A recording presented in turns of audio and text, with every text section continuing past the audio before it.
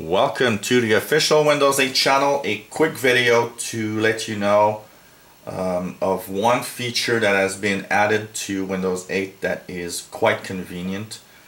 You might have seen a video where I show you how to actually put buttons on your screen. Like you see here on my upper right, left side of my screen, I have a shutdown button and I have a restart PC button.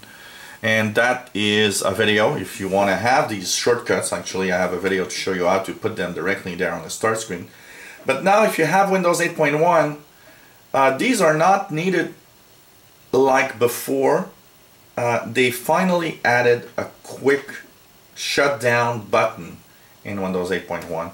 And so all you have to do if you want to shut down your computer is to go into the bottom left of your screen, get that start menu button, and right click, and there you will see shut down or sign out, and you'll now have the sign out of your account, the sleep function, the shutdown, and the restart all available right there. They finally understood how to shut down properly a computer.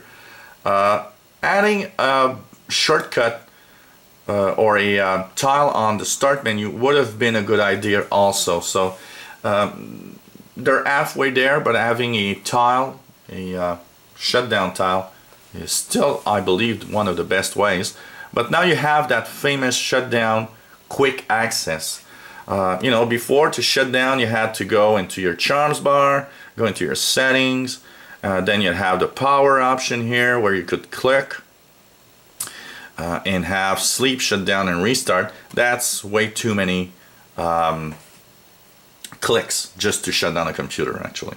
So now you'll know that on the bottom left, you just right click and you shut down, sign out, and choose whatever option you need to do if you want to go shut down your computer or just restart.